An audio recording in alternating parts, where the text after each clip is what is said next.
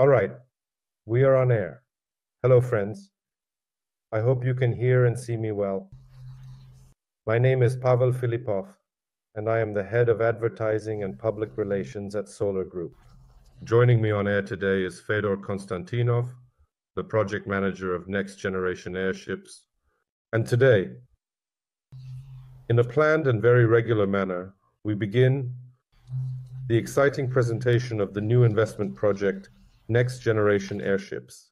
Before we get to the most interesting parts, I would like to kindly ask you to please like this broadcast and also share it. This is especially relevant, probably on VK, because VK is currently the main platform where we conduct our broadcasts. It works reliably in Russia, so while the situation with YouTube is not very clear, we are focusing our efforts there. But actually, you might be watching us on YouTube as well. We are currently broadcasting on the main channel, on the official Next Generation Airships channel, as well as on the official Solar Group channel. Be sure to like and share and subscribe. Remember that the number of viewers on these broadcasts primarily depends on you and your activity, and as a result, so do the funding rates of the project. I also ask you to share the link to this broadcast in some chats. Maybe you are in chats, including those of the investors of the Duyunov's Motors project, but no notification has been sent there yet. And we will begin. Well, today is the presentation, and at the end, we will answer questions. Write your questions. We will try to check them everywhere we are broadcasting, but mainly, we will be looking at VK, so you can start writing in the comments there, and we will get to them later. The new project by Solar Group. It has been 2 weeks since the announcement that we are starting to work on this project. There are already some results. We will talk about this today as well. I will show the current statistics for today. But for now, let's talk about the basics. My first question on this topic is for Fyodor. Fyodor, tell us why specifically airships? How did you and the company Solar Group come to this project, to this direction? And why did airships interest you in particular? Greetings, everyone. Since we're talking about history, let's talk about history. How did it all begin? Sergey, Pavel once actually hired me for a job and gave me this task. Fedya, we receive a lot of inquiries about, here's my technology, let's finance it, or I'm a developer, or I'm an inventor. And you will have to filter them out, check that everything is functional, that it is economically viable, and that it can be profitable in order to ensure that everything is working properly and efficiently. And here is your task. The most important thing is for the technology to be industry defining. It's such a cool scale, yes. And what does industry forming mean?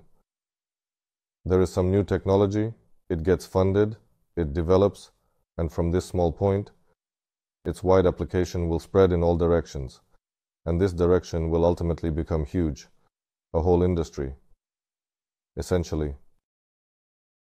Many projects have come that claimed such a title, indeed industry forming, and it was related to oil, a very, very interesting direction.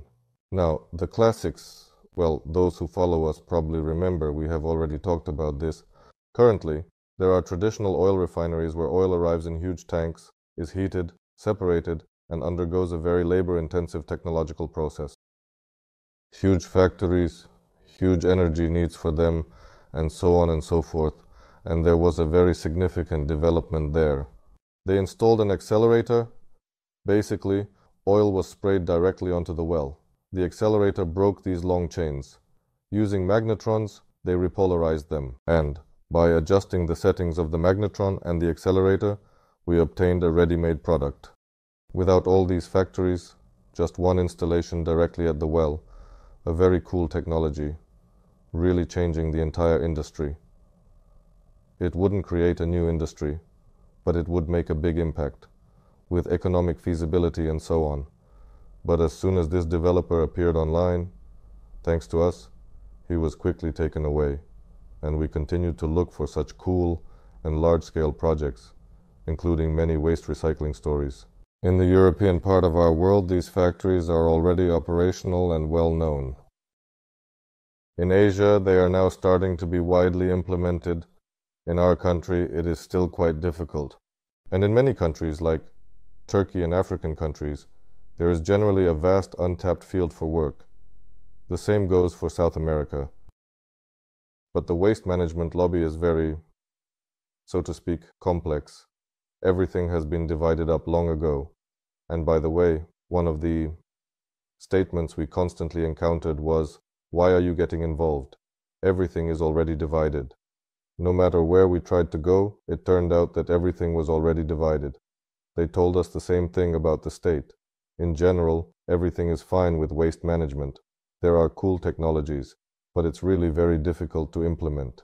We met with Alexander Nikolaevich Kirillov, and it turned out that airships, they used to exist, meaning the technology is definitely functional. He has done this before, that's clear.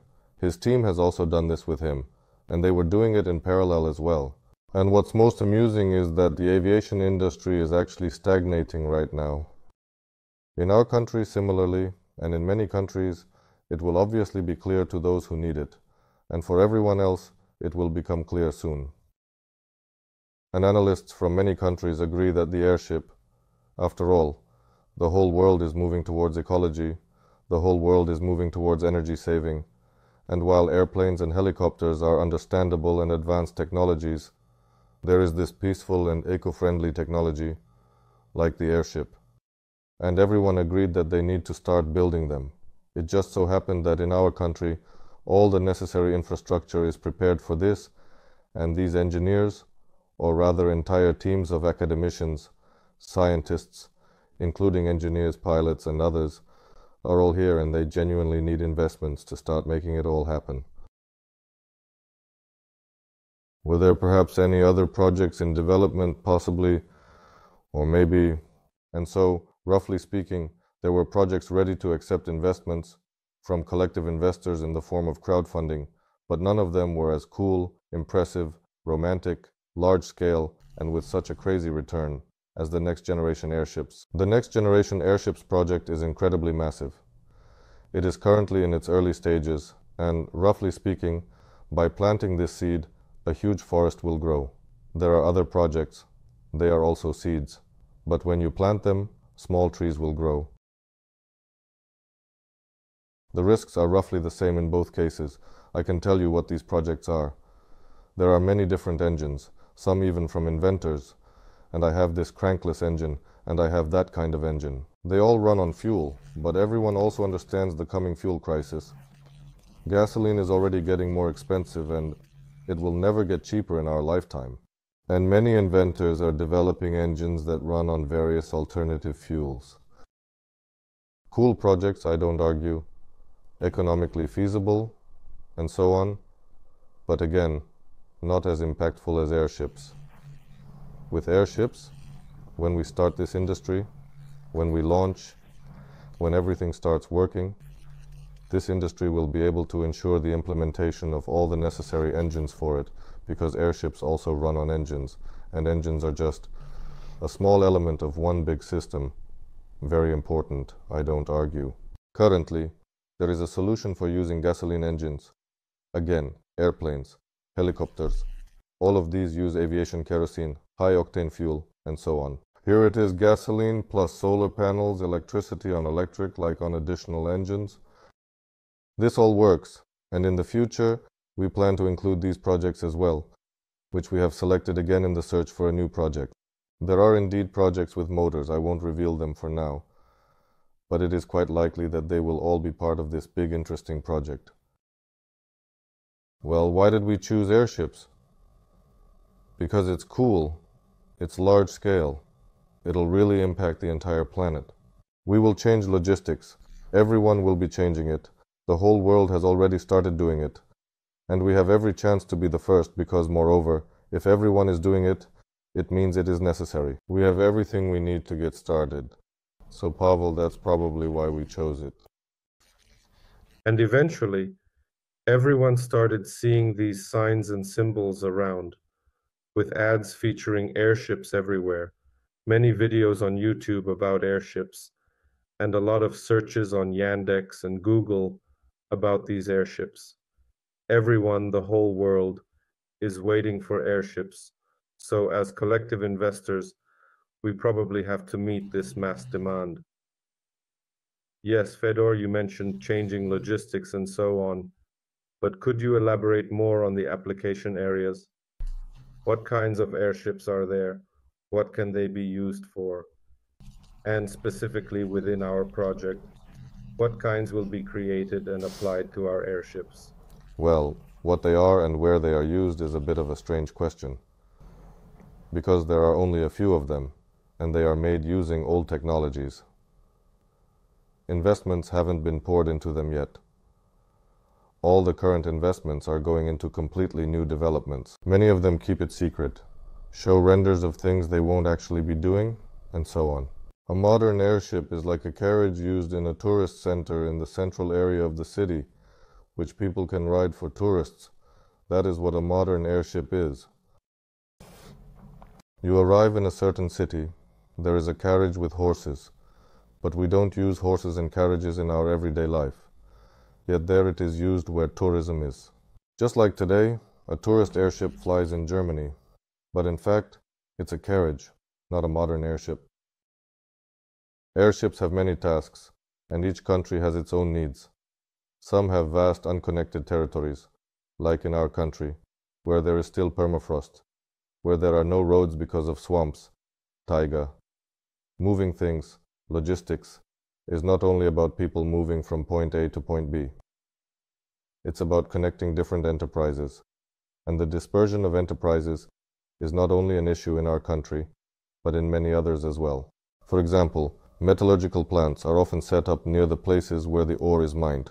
There, they have both the enrichment and the metallurgy processes. Then these parts, which were produced in metallurgy, need to be transported to the other end of the country because the workforce has accumulated there. They are already engaged in the production of some kind of equipment there, such as the same machines, cars, and so on, related to enterprises, simply transporting the same minerals. There are many different areas of application to talk about, but it is important to understand one principle. When there were no computers, and computers were only in research institutes, no one understood how they would be used in the future. No one knew that we would be talking through them, that everyone would have this computer in their hands. And as soon as the technology hits the market and becomes available, people smarter than us quickly understand where it can be applied and build crazy and incredible businesses around it. The same will happen with the airships. As soon as we demonstrate a modern working prototype with certain technical characteristics and specific economic efficiency, and we announce that, roughly speaking, in series production, it will have such and such a cost, many businessmen will understand on their own. For example, someone might think, oh, I transport timber using these logging trucks. This will save me this much time and money. They will all calculate and realize that they can apply it here. Another person transports fish, for example. He will be able to apply it here. And a third one installs wind turbines. Everyone says that an airship is very cool for transporting oversized cargo. I've said this many times before, and I'll say it again. Those same wind turbines, when they are transported, they carry one blade like this on some wheeled transport in the city. The city is blocked off, obviously. It's all very complicated. The airship is a simple example. It will be able to take a wind turbine, assembled at the factory, place it in place, secure it, and then calmly fly away. From the perspective of transporting oversized cargo, this technology is irreplaceable right now, and it will remain so until flying saucers are invented. But it's not just about oversized cargo. Overall, logistics will change significantly, and the approach to designing things will also change. Many factories design boilers in such a way that they are sectional and disassemblable, because a whole boiler cannot be delivered, but a section can still be transported. You can't transport it assembled like that. Therefore, at the design stage, people already start considering what we have in terms of logistics. There are trains, seas, for example, wheeled ones and so on. There are certain dimensions, weight and so forth, and they start designing based on what exists. There are no airships. And therefore, their scope of application will expand, expand, and expand, just when they start to appear with their capabilities. People just take what is available on the market. Oh, this is available, it costs this much and it's great, but there are no airships because people look and see there are no airships and think, do we need to establish an industry? No, come on, I'm doing something else entirely. But someone had to take this on. From our side, it turns out it's us. Here is the answer to such a question. If airships are indeed very effective in many different areas, why haven't they been developed for so many years? Was there something that was preventing this? What do you mean they haven't been worked on for many years? They were worked on, just not funded or not actively funded, even if they were funded. Our very own Kirill Alexandrovich, he lived on something all this time. At first, a certain state institution initially funded these developments, then another corporation started financially supporting them, but as soon as they heard, so to speak, the funding amounts needed. No, Kirillin, that's a lot. It's really unclear. Why weren't they working on it? God knows. It's the same as with electric cars. They were born ahead of their time. Then they were pushed out by internal combustion engine vehicles. And now they have returned due to batteries, computers, and management, and these are no longer pure electric vehicles but hybrids, in conjunction with internal combustion engines. It's as if they have returned to their own time and understandably have taken root, and now they are not planning to go anywhere. The same thing with airships. We had to wait until a certain critical mass of technologies, orders, and so on accumulated. That is, the opportunities, first of all, appeared not so long ago. This computerization by historical standards happened in a snap. And it is precisely computerization that will allow us to make very cool airships. That's one. And two, the economy. The economy is a very important thing in the development of our world, and so on, its pace and so forth. When the old system could sustain the pace of the economy, nothing new was needed. Everyone can see what is happening with the economy right now, and everyone is finding new ways to support it. And everyone agrees that the new global logistics, based specifically on airships, will help support, if not boost, the pace of the economy. That's why all countries are getting involved with them. It just turns out that everything has its time. So, moving on to modern airships, to our airships, tell us a few words. You already touched on this, but still, there is this boom. Worldwide, let's say, an airship boom. Other companies in various countries are also working in this direction now. Which companies? What exactly are they doing? What goals are they setting for themselves? We shared links. There were several posts on Telegram. Go to the channel. There it is, the airships pre-launch. Look for it. All the companies are there. We are definitely still adding more. Many people talk about tourism, saying that the airship will be a beautiful tourist vehicle, flying solely on solar panels. Eco-friendly, quiet, and so on. This is most likely all stated from the perspective of popularization. The French do it, the Chinese do it, and other countries do it too. They all make these claims to popularize the idea so that people can see it and overcome, so to speak, the Hindenburg syndrome. When you mention airships, everyone remembers that it caught fire and crashed, and they think, why do we need it? Many countries and companies in general have started creating beautiful images and renders showing how spacious and beautiful it will be in the cabin, how you will fly over the city, where you will travel, all to get people to accept the idea itself. And no one really says who is doing what. Sergey Brin reveals information, albeit sparingly, but that's because he doesn't have much to keep secret. He hasn't had many successes. In China, The last time we received a report was from about 6 companies that are involved. Half are state-owned, half are private. There is no information at all about what the state-owned companies are doing. They are engaged in serious matters there. They are involved in space. They are involved in military history. They even keep these commercial things secret, like ordinary logistical shuttles. However, 3 other Chinese companies are widely announcing that they will also be involved in tourism, transporting people to the best places in China.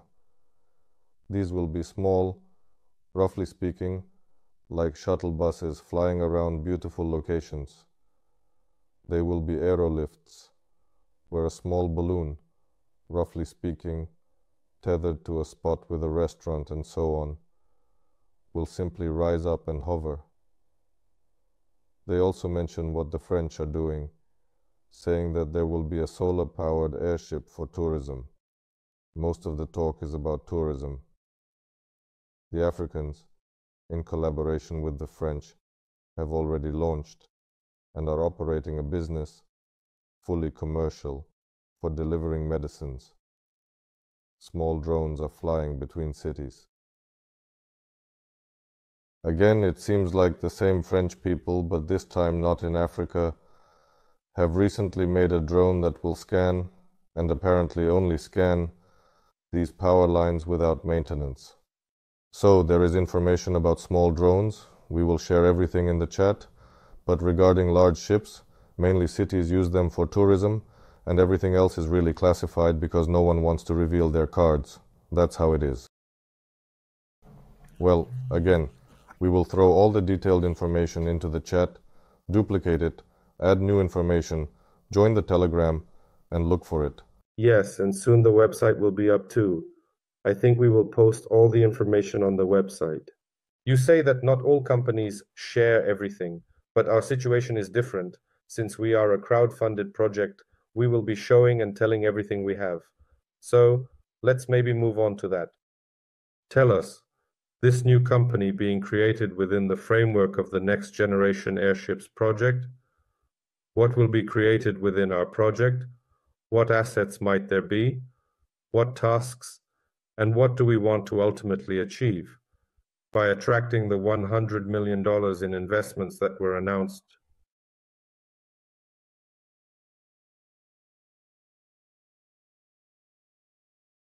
Then I will tell you who will be flipping through the presentation and what is being created. As stated, a design bureau. This place, it's approximately thousands of square meters of office space in total. We are moving in there from the 1st of October, and the contract starts from the 1st of September. Kirill Alexander Nikolaevich deploys his 5 main designers at the location in order to buy directions, buy devices. They start together, invite others to join, and everyone already knows each other and what to expect. Already linear designers who will be working on calculations, motors in general, there are many directions.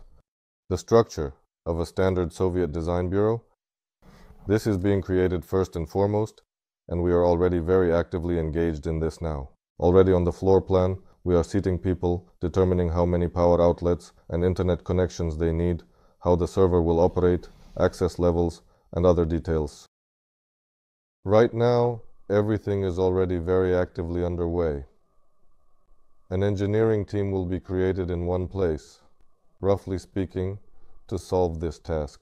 Until recently, all these people were in various different positions in various different companies, some in commercial structures, some in government, some teaching in universities, and some managing other processes. After the announcement on the 7th, when we shared that we were starting, they began to resign and gather together.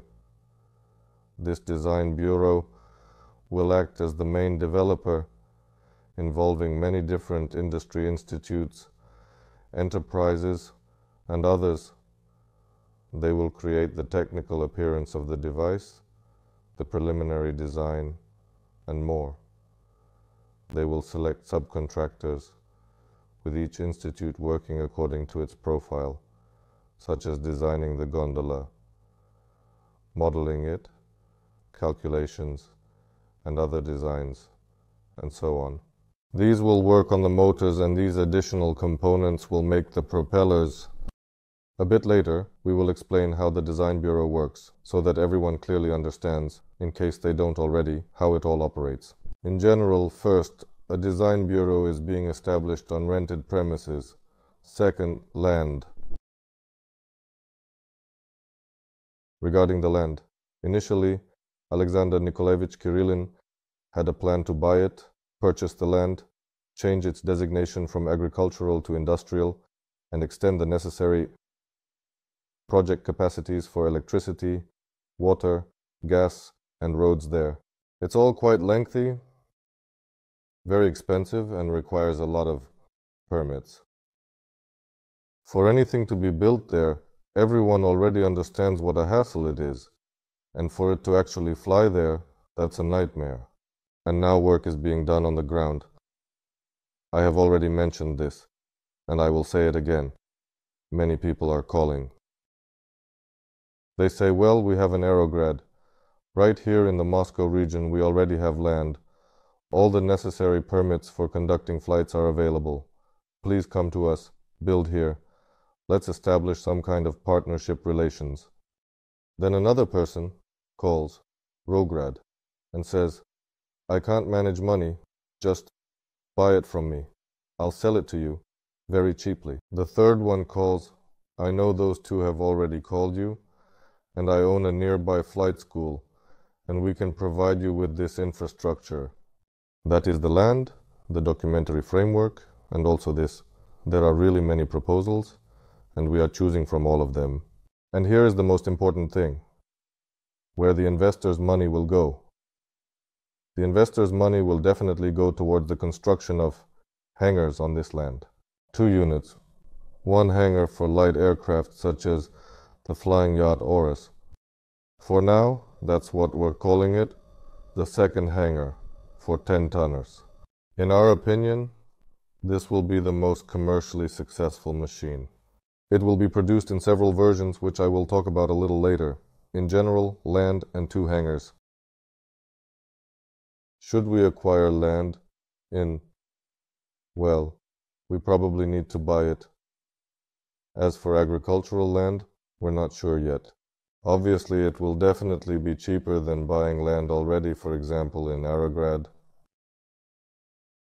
But if we figure how much we will spend on improvements and all the administrative work, we will realize that it is probably more cost-effective to buy Arograd.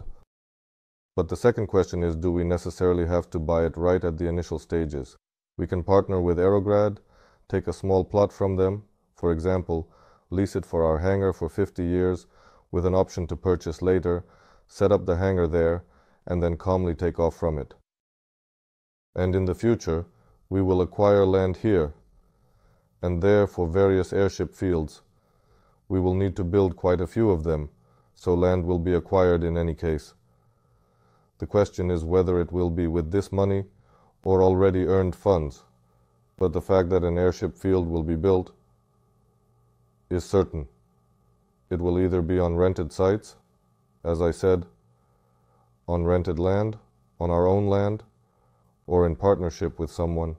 And the fact that it is this airship facility where the money will be invested, and the people who invest their money here will be the owners of these hangars, is guaranteed, as well as the land on which they stand. Production.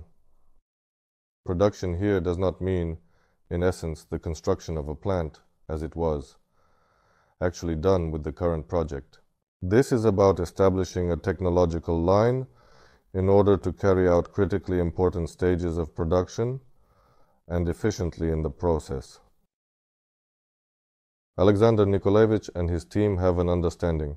They have already built these airships, not just one, but several, in broad cooperation, and they understand what technological process needs to be undertaken here so that no one can simply, roughly speaking, buy this airship, see how it was assembled, and call everyone. We will be distributing tasks through industry institutes. Call the same institutes. With a small adjustment, release the same thing. Copy it. To prevent this from happening, critical technologies must be kept secret. This will be the commercial secret of the enterprise.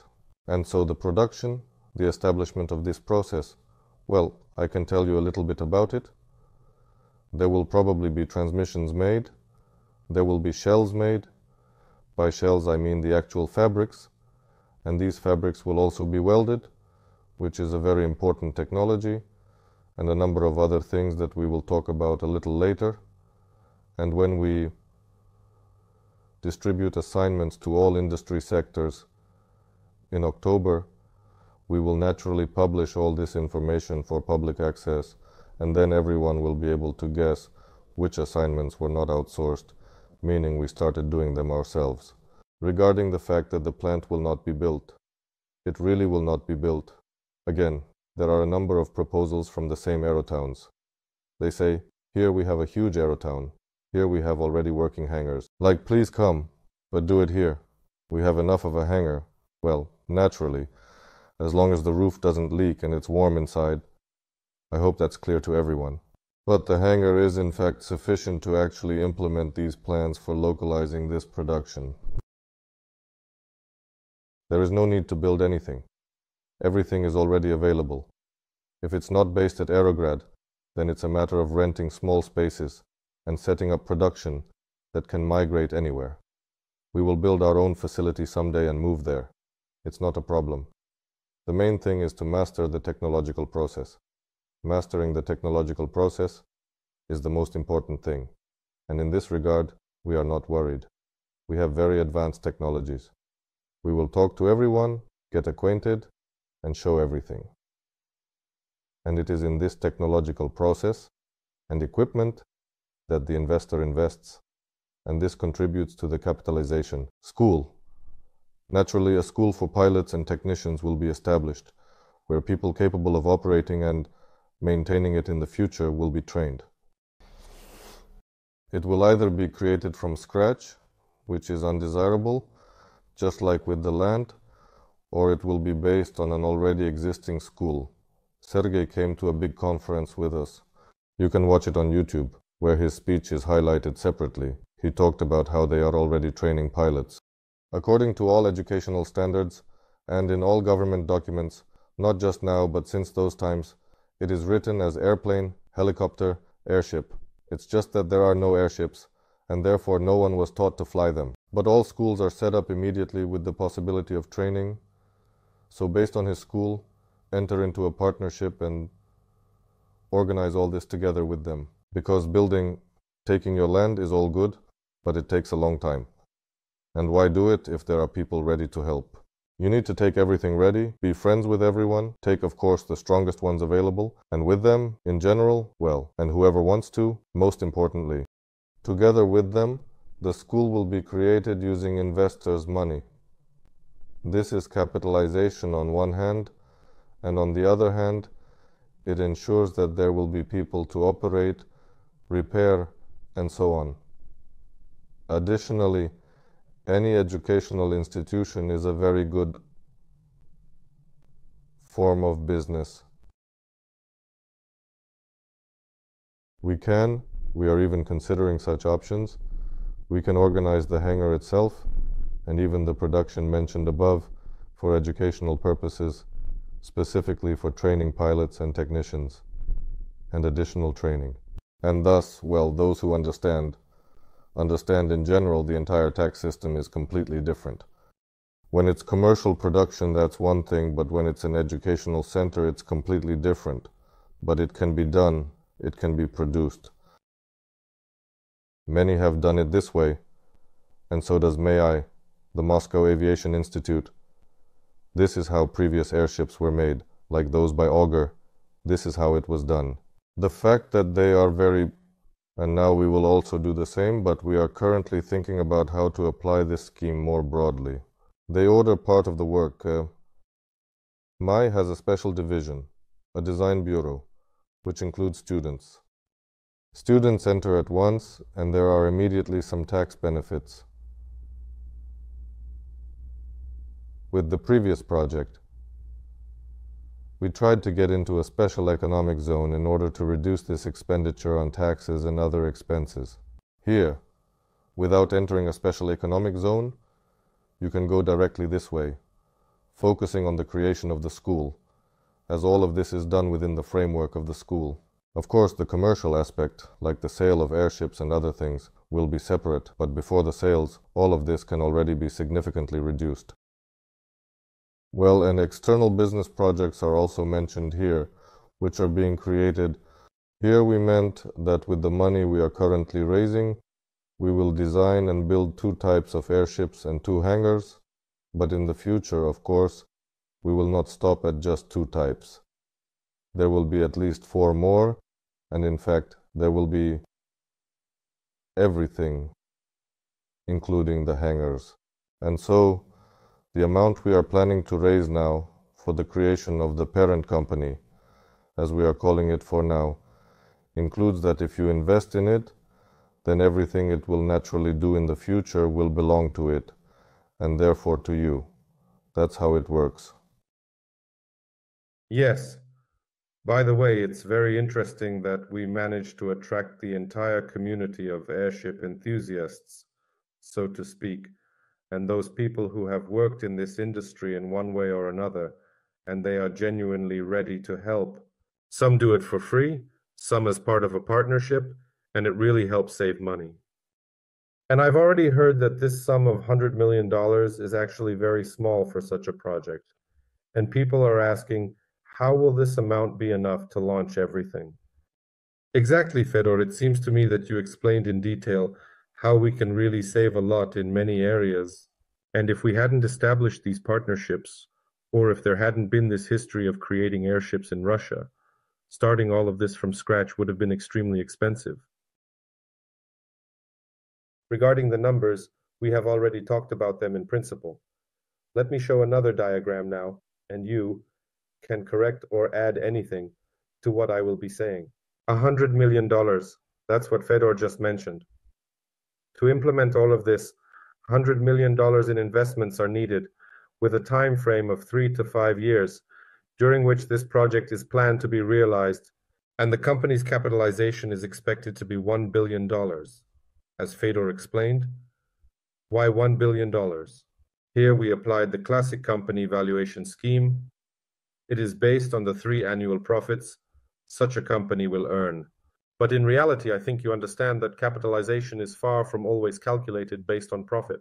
There are companies that are worth 20 or even 40 times their annual profits. This is because people believe in the prospects of this business, in the prospects of this company. Therefore, our valuation of $1 billion, we believe, is very modest, but it is fundamentally explainable and understandable. As we later discussed among ourselves, as soon as the first airship takes off, it will indeed be a completely different reality, and this will significantly and undoubtedly directly affect this company and its value, which we are creating.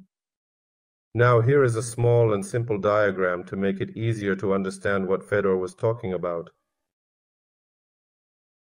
Here is the design bureau where the design and development of the airships and everything necessary will take place.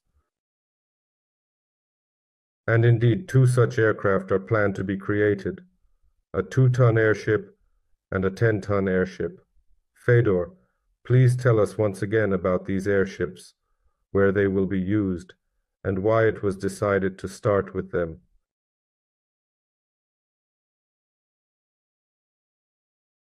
The airship enthusiast suffers from gigantomania.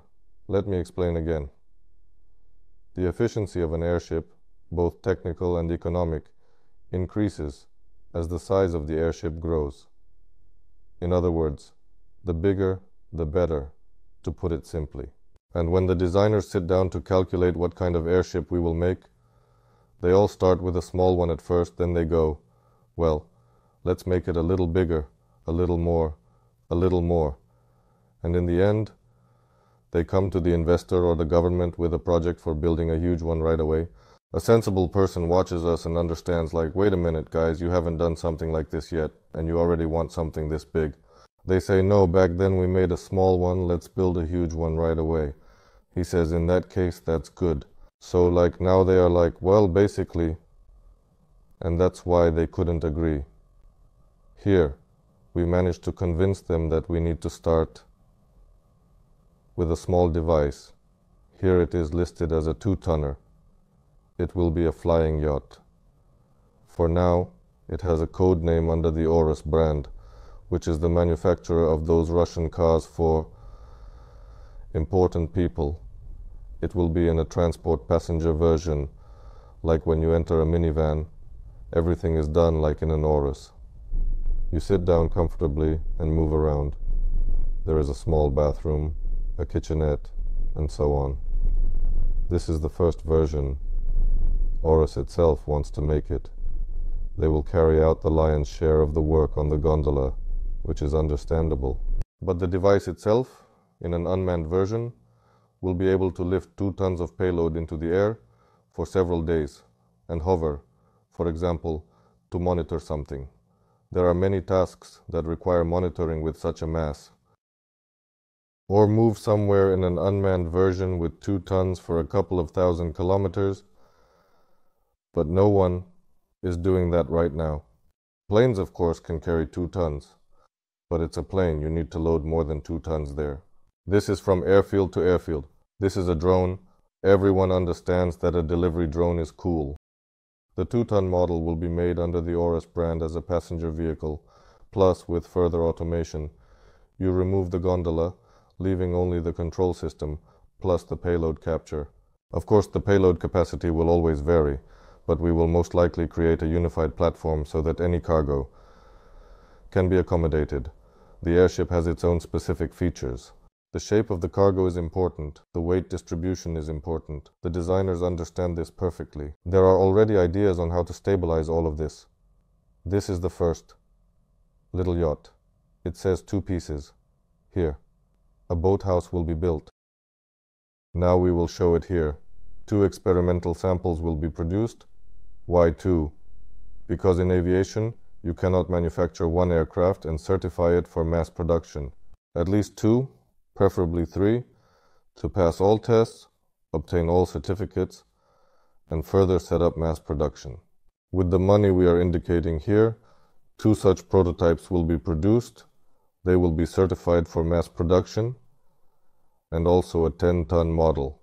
The 10-ton model also comes in various versions, including a tourist version, which offers enhanced comfort for your journey, and more features such as additional amenities, meaning it is a single space. As just a passenger, it's a completely different space, like a plane or a bus. You sit down and go. This is a cargo passenger vehicle for when you need to transport both people and some cargo, for example, to a work site in the north along with equipment and purely cargo. The cargo version also comes in 2 variants.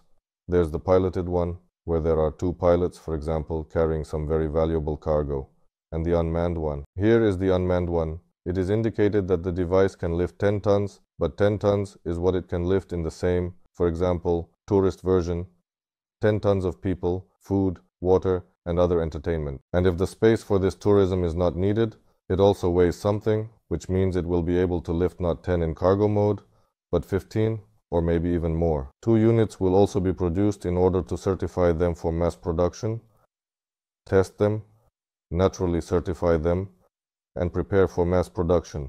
So, the perspective here is indicated as 3 to 5 years, but most likely a small yacht will take off in less than 3 years, and within 6 months to a year after its takeoff, a 10-ton airship will also take off. Will take off does not mean it has already taken off and started making money.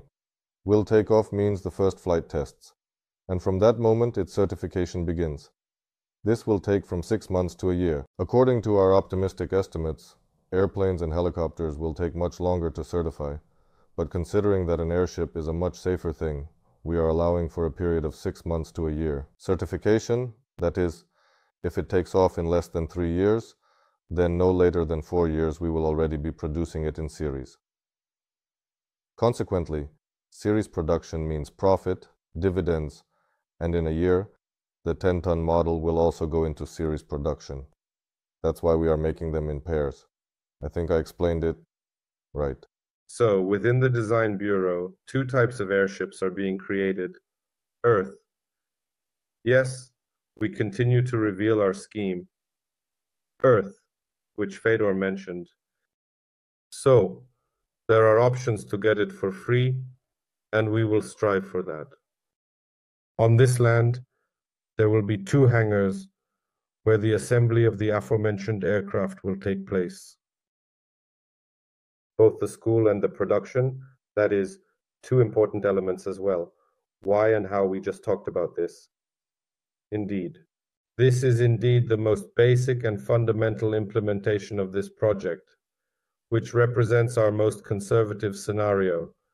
But in reality, even we do not focus on it, because as soon as those first flight tests appear, once we show that this is indeed a company capable of designing, developing, and producing these aircraft, it is expected that by this time additional customers will already appear, and I have just shown them already on the diagram.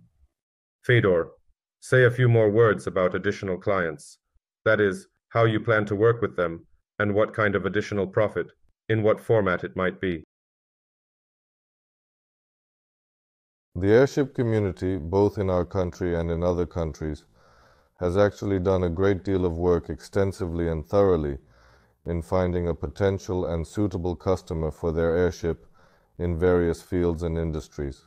Some focused on drones that carry from 200 kilos to 2 tons, while others focused on finding clients for loads from 2 to 10 tons.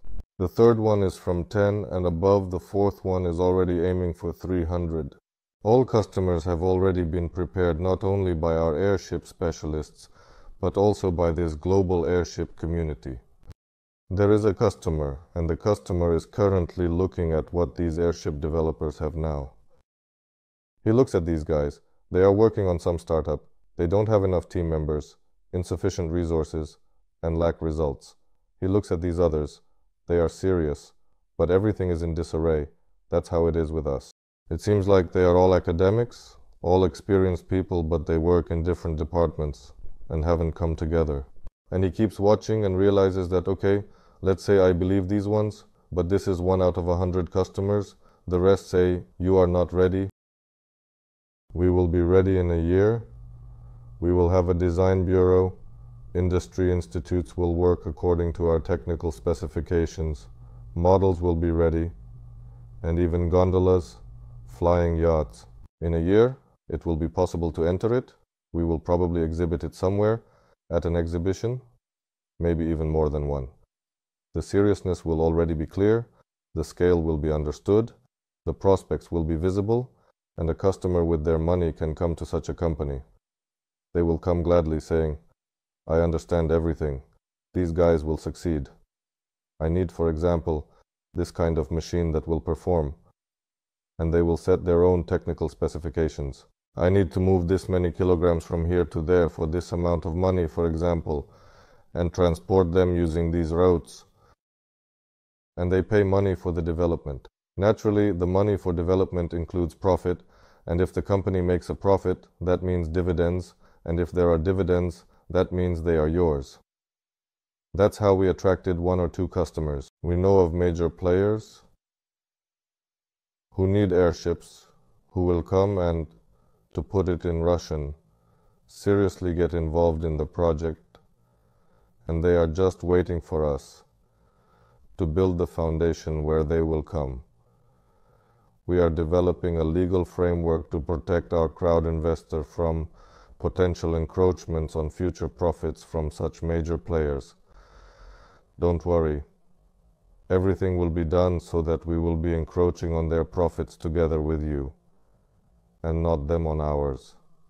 That's basically, in essence, the summary of what we are doing in the near future.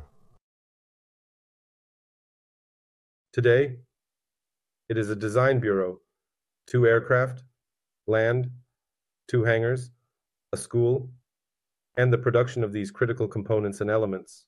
This will allow us to produce and manufacture our own airships in series, sell them, and earn from it.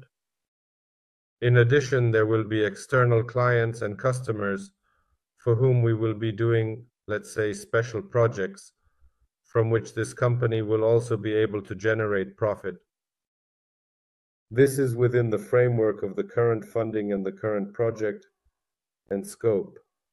But of course, the company does not plan to stop there. Definitely not in the near future. And as Fedor said, there will be other airships. But how this company will develop in the near future, we will definitely see how it will undoubtedly look. Essentially, we have several such crossroads here. The first crossroads is that, in principle, the company can develop on its own profit, and that is completely normal. Now let me switch to the next slide. You see the diagram has become larger. These are the prospects for the next 50 years. And then there appeared 4 more aircraft, 2 more hangars, several more customers, and an additional operating company. This is how it will look in 5 to 10 years in the future. And this company plans to do it with their own money, which is quite impressive. Naturally, investors will also profit from this, which is a great opportunity. The company is developing, growing, progressing, and earning more money. And accordingly, those who are co-owners of this business, including investors who are investing today, earn more money. Indeed, we are also considering the scenario that additional funding may potentially be attracted for significantly faster growth. This funding can be attracted from large investors. For example, an investor might come and say, I am ready to implement a project with you for a 20-ton or 40-ton or stratospheric airship. Alternatively, this can also be done within the framework of collective investments. But these investors will already be investing and entering not into the parent company, and they will invest differently from the current investors.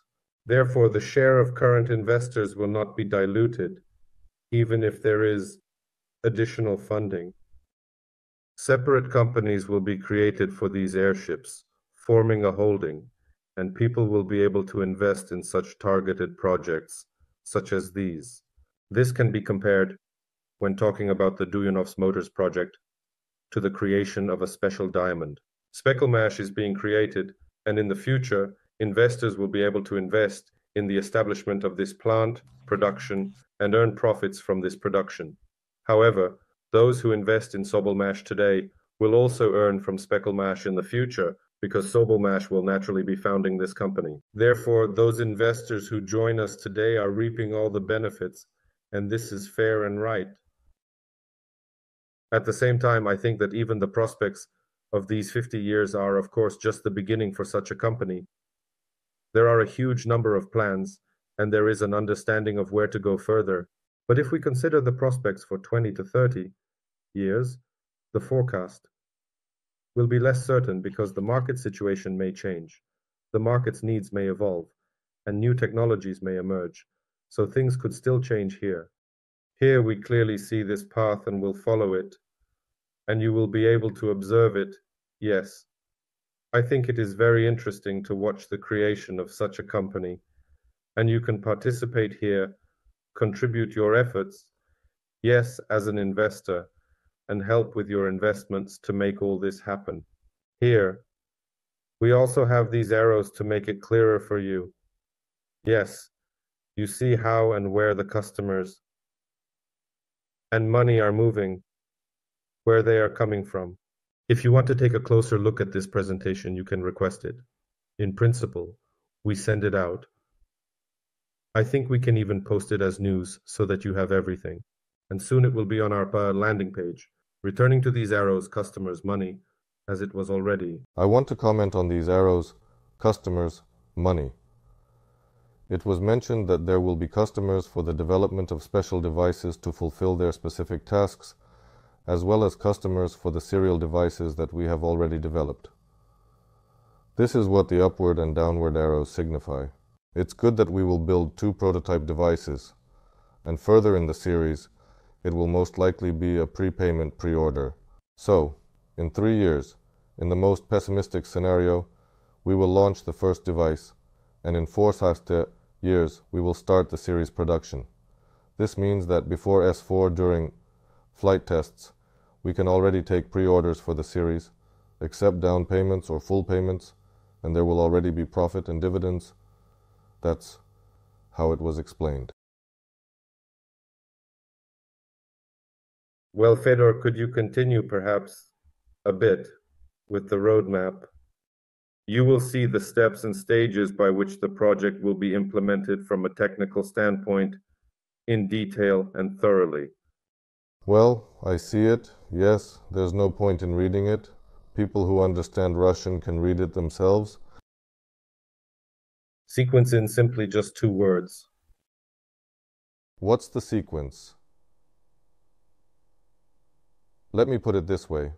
The first step is to essentially gather all the designers together and assign tasks to the industry directions. Initially, everything will be done in steps.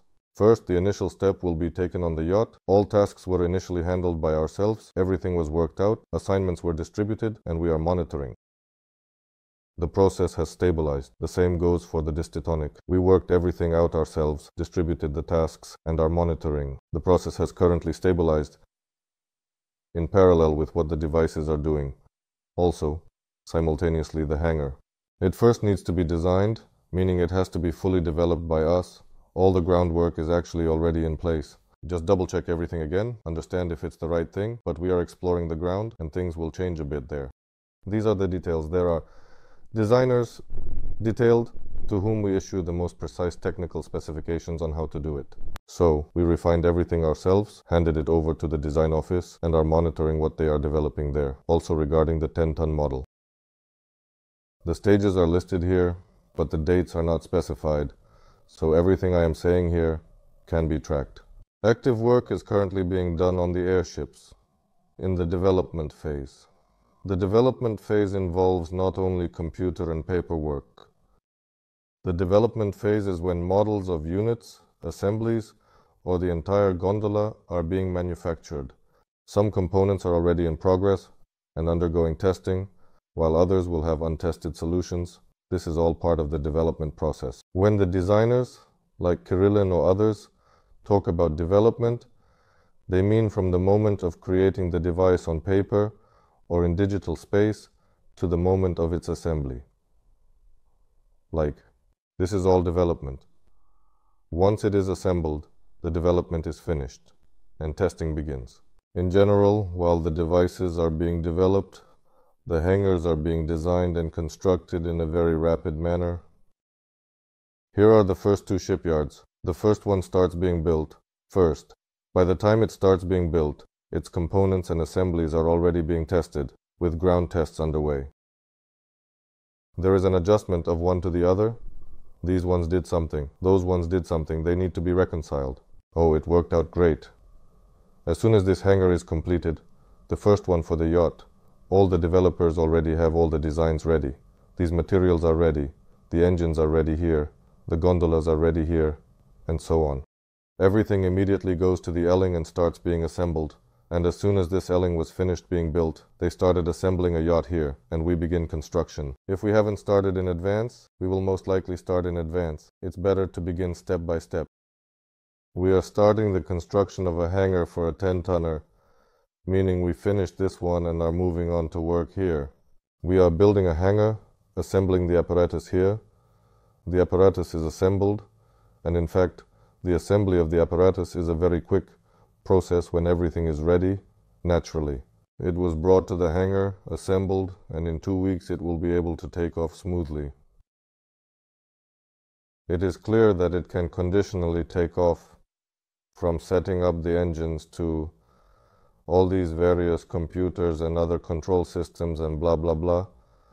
All of this needs to be synchronized. Naturally, everything will be worked out on the ground in advance, but still.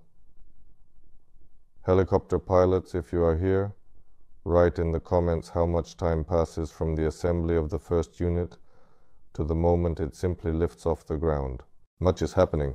The apparatus is standing on the ground. The engine was started. Without the engine, some systems were turned on, checked, turned off, and they documented everything. Then they started the engine, turned it off, and moved on. The second, third, fourth, then thrust delivery starts. There's the liftoff from the ground, some minimal flight, material durability. Holding it like this won't work. Everything will be much faster. And while all this is happening with the yacht, the construction of this hangar is being completed. This one is taking off from here. The 10-ton apparatus is already starting to be assembled here because it has been developed, everything has been tested on the ground, and assembly can begin. And at the same pace, well, it's clear, the small yacht is certified, licensed, and this boathouse and this wide cooperation is already all prepared to start mass producing them and ready to go in the near future. In this boathouse, all the components arrived, were thoroughly assembled, tested, certified, and then finally sold. And then the 10-ton apparatus follows, going through all the same stages. That is, the small yacht is launched and commerce begins. The 10-ton apparatus is launched and commerce begins. Ideally, we should not stop, and as soon as the boathouse for the 10-ton apparatus is completed, we should immediately build a couple more for the 10-ton apparatus to ensure a wide series. A wide series is necessary for the apparatus to have, so to speak, the right economics. When you produce 10 apparatuses a year, that's one thing, but when you produce 100, it's a completely different matter. A completely different price, and therefore its economic indicators are significantly more interesting to the customer. Ideally, we should start right away. Once we build this one and understand that it suits us, we don't need to change anything. If changes are needed, we will naturally make them.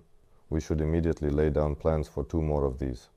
And of course, in parallel, we will continue with the larger apparatuses. As we discussed, the basic plan includes 2 boathouses, one for the small yacht and one for the 10-ton apparatus. And this model is like a global MVP, an industry MVP, where this unsinkable unit can further sustain itself through its business and commercial activities, developing all subsequent directions. This is what we strive for. With or without attracting investments, that will be a question for the future. In fact, it can definitely manage on its own right now. Once built, the question will be up to the investors. What do we do with the profit? Do we take it out, enjoy it, and invest the next one here, for example? Or will everyone say, let's wait a bit longer and direct all the profit towards development, so we get more later? But that's not mandatory. We can do it this way, that way, or another way. In general, we'll decide everything together with you. But overall, the roadmap is thoroughly outlined up to the completion of the construction of the small yacht's launch, and also in detail, the completion of construction for 10-ton boathouse, launch, certification, and mass production. This concludes this detailed roadmap. Yes, thank you. And moving from the roadmap to Nova Company, to the shares, so to speak. Yes, Nova Company. We keep saying company, without mentioning the name. Right. There are other variations of what it can be called, and investors have suggested various interesting names, but we will most likely settle on Nova Company, which is indeed the very company being created, and which will definitely implement the project. Here we have a scheme similar to the Duyunov engine project, I think the current one. Doesn't quite fit, doesn't it? No, it doesn't fit. Please kindly write in the comments section what to name this enterprise again. Let's keep it basic as Nova, but we might consider changing it in the future. Yes, there is still such an opportunity, so do make your proposals. Regarding the distribution, within this newly created company, 51% goes to the team that is implementing the project, essentially the same as in the Duyunov engines project, and 49% goes to the Solar Group company. But in fact, this is actually the very collective investor, and these 49% will be distributed among those who invest in the project today. We plan to immediately and publicly make an official announcement about both the final number of shares and the final number of stakes, respectively, so that you can easily and accurately independently calculate your share in the company and estimate your potential profit.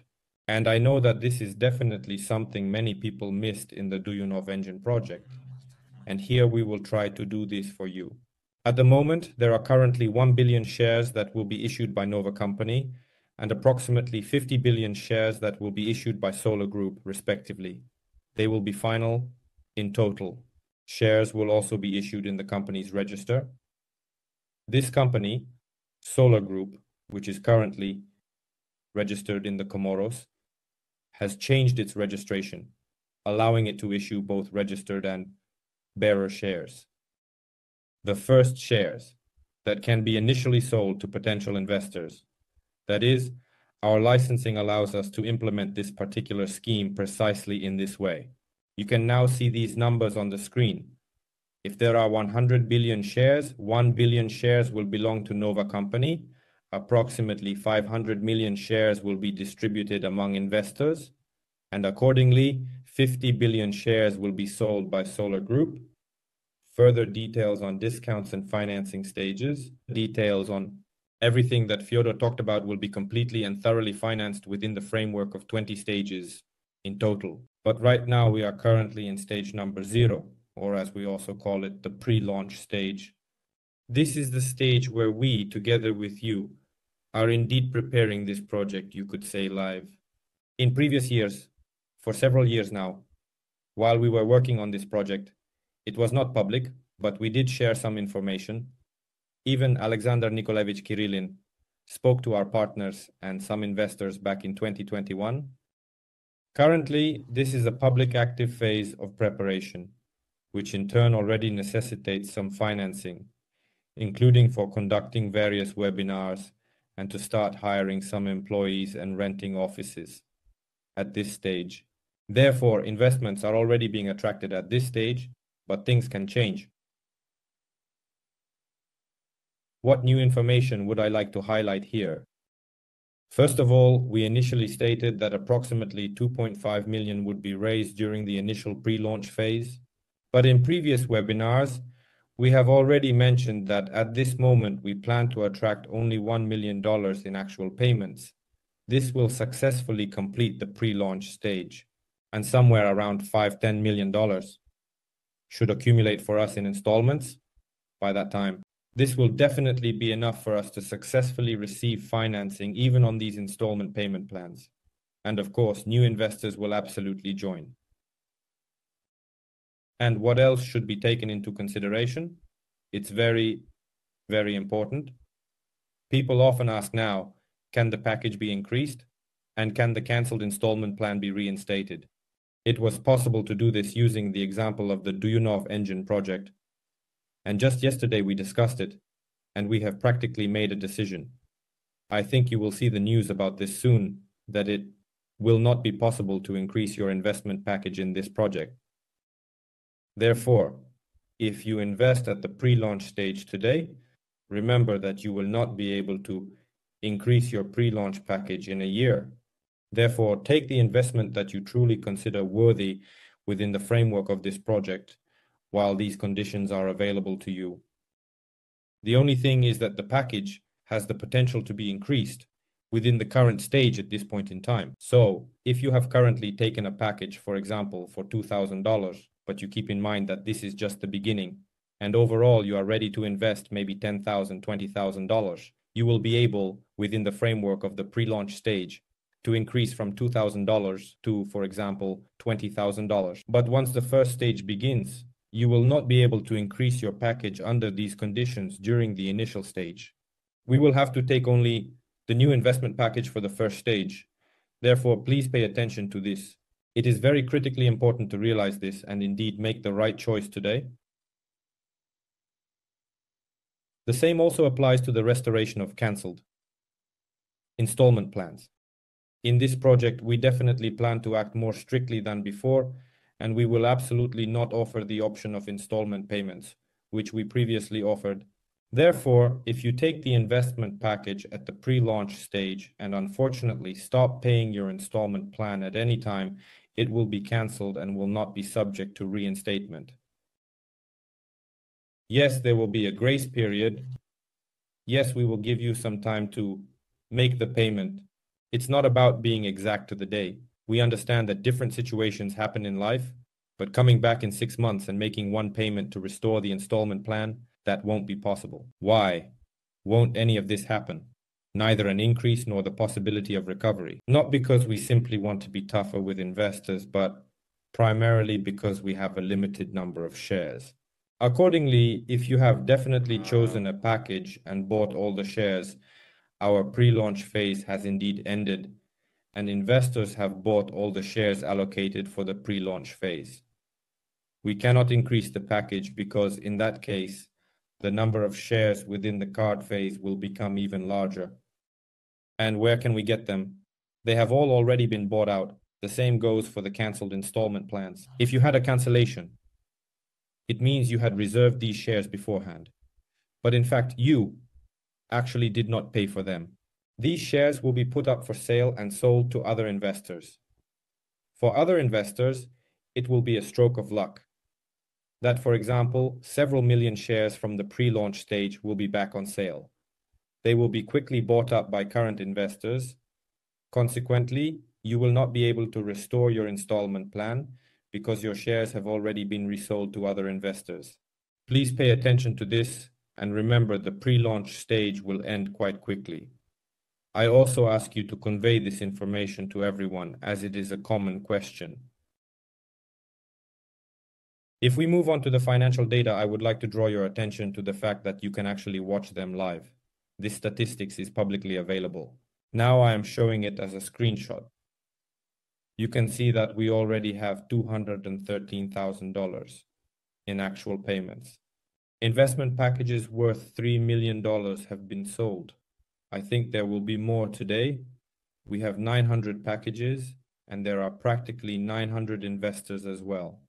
This is a very good start. It shows that the topic resonates with people because there are no materials yet. Nothing is available, but people are actively investing.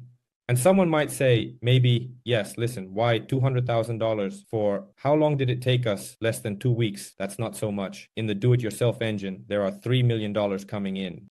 But understand, this money comes from installment payments. When $3 million came in, 80–90% of that money came from installment payments. And specifically, new investors only paid about $100,000 to $200,000. Therefore, since we have these installment plans, and in this project, by the way, the installment plans are even more favorable because you can take, for example, a package for $2,000 with an installment plan, I think for 30 or so months. I think there is even one for 40 months. In general, very long installment plans, up to 50 months. Yes, this money will be spread out over time. So this monetary mass will accumulate, and month by month we will attract some new investors, some hundreds of thousands of dollars, and more will come in from each month's installment payments. I think that very soon this project will reach approximately the same pace of several million dollars per month that we had in the previous project.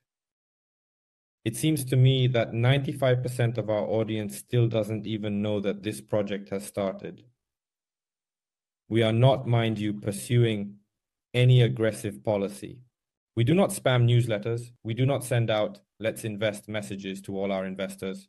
We act gently. We are laying the foundation, preparing the websites. And now, for example, we are already conducting these webinars on the resources of the new project and are not using the old one at all.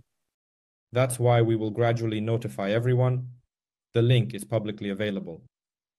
I think it was in the news. You can go and read all about it. The last important thing that should, let's say, accelerate our project is, of course, the necessity to execute the marketing plan for our existing partners. I would like to note that we have indeed fulfilled the promise that everyone was eagerly asking about, and you can clearly see that all the structures are well preserved. All your established connections, clients, investors, and partners are retained. You can continue to actively work on the new project. The only thing is to simply receive referral rewards from those investors who were already in your Duyunov engine project. You need to complete the marketing plan. If you are registering new investors now, there is no need to execute any marketing plan. Your investors can invest in the first and second projects, and you will receive referral rewards. If you want to receive referral rewards from your old investors, simply follow the marketing plan, which is detailed on our landing page in your personal account. You need to make a repost there, take a package worth $2,000, make an actual payment of $500 as a partner, and fulfill any one of the following conditions. Either have 3 investors in the first line with an investment of $500 each, or 10 investors with an investment of $50 each, or make a small focus by personally investing $10,000. and in that case, your structure will open immediately. We released a news article just yesterday that describes all of this in detail. Be sure to read this because you will not be able to receive referral rewards from your old investors until you do so. It is very important and essential. You are missing out on your important referral reward and it will not be returned to you. Please take note of this. Regarding the starting positions and arrangements, let me say a few additional words about this. We are definitely confident that the new project we are creating will be even more extensive and more interesting than anything we have done before. And one of the criteria why we are absolutely indeed very confident in this is because we are starting from completely different positions. The infrastructure of investors and partners that we have, along with the loyal community, will allow the project to develop extremely quickly from all perspectives, including financing and the various personnel that will be involved in this project. Therefore, everything will be even bigger, even more extensive, and even more interesting. Many note that even the project itself, in terms of its visualization, is very colorful and fairy tale-like, and a large number of renders will soon be prepared. I think that, in my opinion, when people see what we are currently trying to convey with words, the reaction will be absolutely, without a doubt, completely different, and the 500,000 people in our audience will quickly catch on to the project, and we will all notice it immediately and without delay. So friends, keep an eye on the statistics and remember that these pre-launch conditions are unique and special and will not be repeated in the near future. It will not be possible to increase the package under these specific conditions. So act today and buy the maximum package today if you genuinely like the project. It deeply resonates with you and you clearly see potential in it. The best is always reserved for the first, and on that note, I suggest we move on to the questions. Indeed. What shall we do, Fyodor? I can read them out, or you can look at them yourself. Well, I just skimmed through, yes. Here they are asking questions about when it will be possible to train competent pilots, and if there are simulators. There is a simulator, yes, someone has one. We talked. They used to teach and train, but all the simulators were modeled after the airships I used back then. Now, everything needs to be redone. I can't say how long the training will take yet, but if we plan to take off in less than 3 years, then we definitely need to start studying no later than a year and a half from now, at this moment. Currently, we need to start studying in the near future, no later than a year and a half from immediately. There are other questions here, such as how many shares are there? 1 share. Is there an understanding of this issue? Additionally, are there any other questions? I will also consider the question about the shares. Look, you see the total number of shares, you see the total number of units, and by purchasing a particular investment package, you can see how many units are in that investment package. Then, you just need to perform a simple arithmetic operation to determine how many shares, how many units, and how many shares will belong to you. And accordingly, your share. I believe that the process of calculating this is relatively straightforward and not overly complicated. It involves a few simple steps that are easy to follow. Yes, Pasha, you can ask questions if noted them down somewhere. Well, I'm looking. Yes, there are questions on vContacte. Let's see. They are asking if the pre-launch is still ongoing at the moment, right now. Yes, the pre-launch is still ongoing. They just mentioned that it will likely continue until it reaches $1 million in funds. There won't be enough space for everyone in this pre-launch phase, that's for sure, because the pre-launch phase is strictly tied to the numbers. Therefore, the fact that many still don't know that the project has been launched means you still have an opportunity. And regarding the questions for Fyodor, in your opinion, how exactly durable are the materials of the airship? And please tell us more about it in detail. Will the sphere withstand being shot at? The technology could be interesting for military purposes if, for example, the production cost is very low. And also, Alexander clarifies, for example, if they shoot at it with a standard AK-47 using standard ammunition, what will happen? The AK-47 is no longer standard. The AK has come a long way since then. And if you shoot from the new standard AK now, it can even penetrate a vehicle. What's there to say about the colorful balloons? In fact, the main question is only that the car is right here, while the airship is actually up there. There will be orders from the military and so forth. This, of course, will definitely all be worked out. It will definitely be in the optical range, camouflaged in the radio range, and invisible, and at such heights where you can't hit it with something like an AK, for example. But with an SVD, for instance, you can definitely hit it. What will happen to it?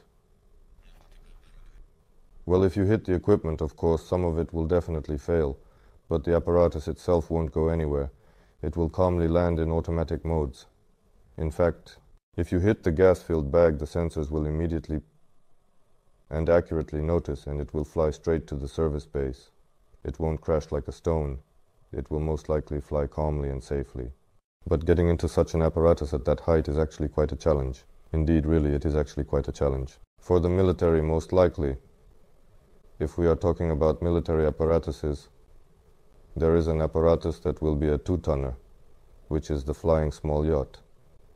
They will be able to lift special equipment necessary to perform required tasks, and they will be located, well, if we are talking about the military again, let's imagine that here is the line of contact, and here it is, already calm.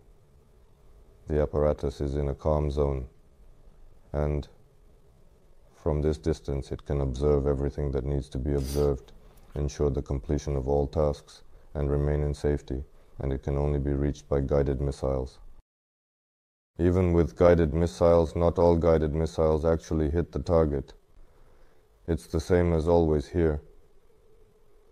As for those apparatuses that are planned to be used in turbulent areas, there are different altitudes actually involved. In general, it will be very difficult to hit them.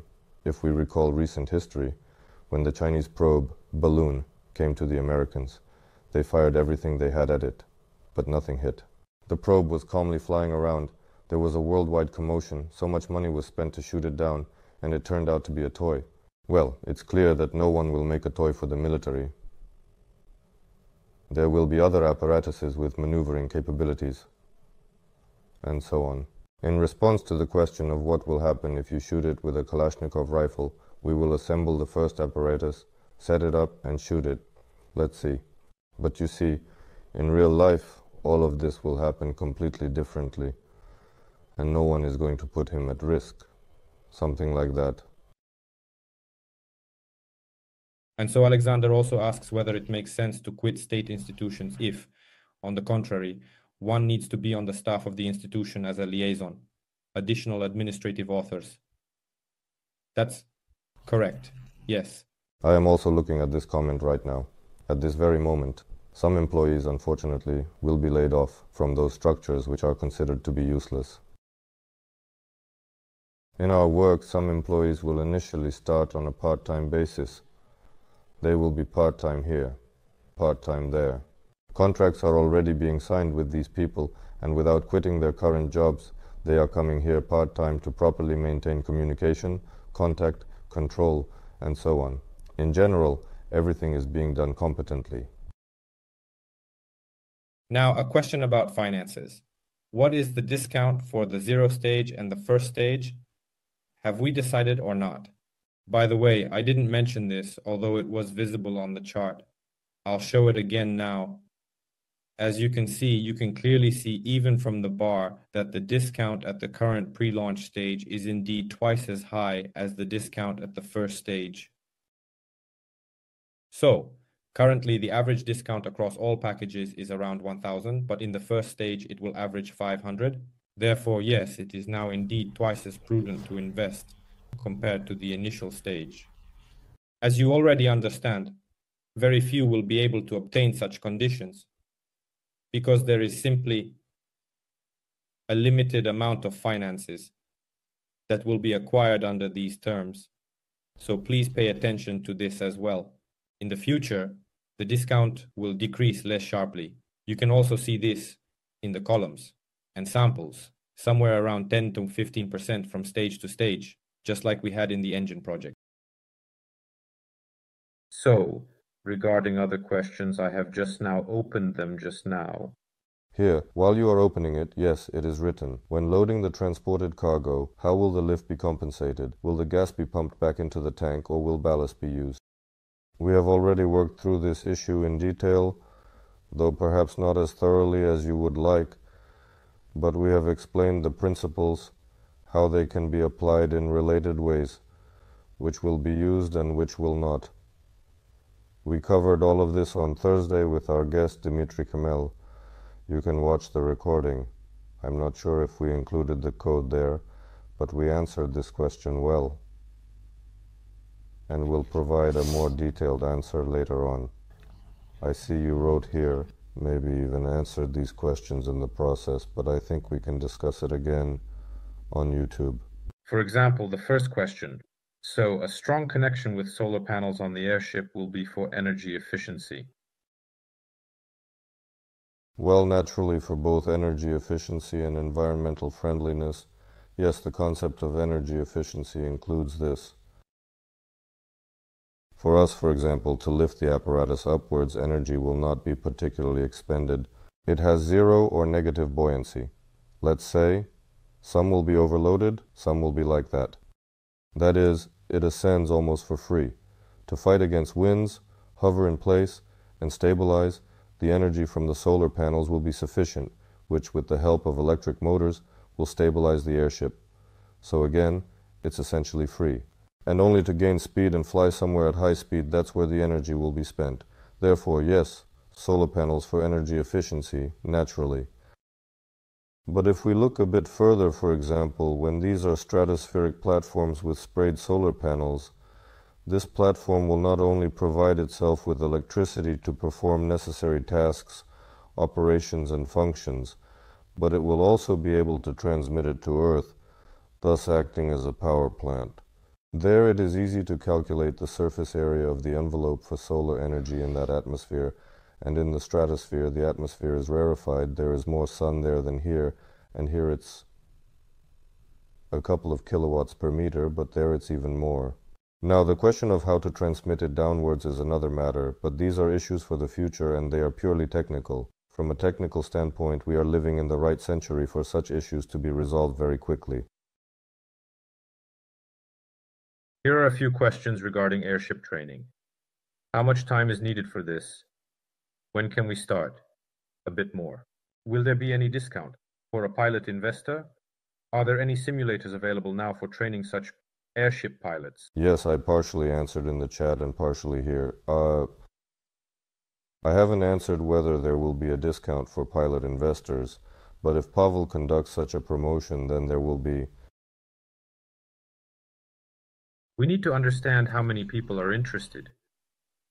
But I think that for investors, in any case, many investors have approached us regarding the current project. And they, by the way, have become employees of SOLARGROUP and even employees of Sobolmash. Even such cases were completely normal. I think that there will be a similar situation here. I assume that pilots, engineers, and all other specialists will get in touch. I think we will communicate with everyone. If they are quality specialists, of course we will work with them. That is the right thing to do.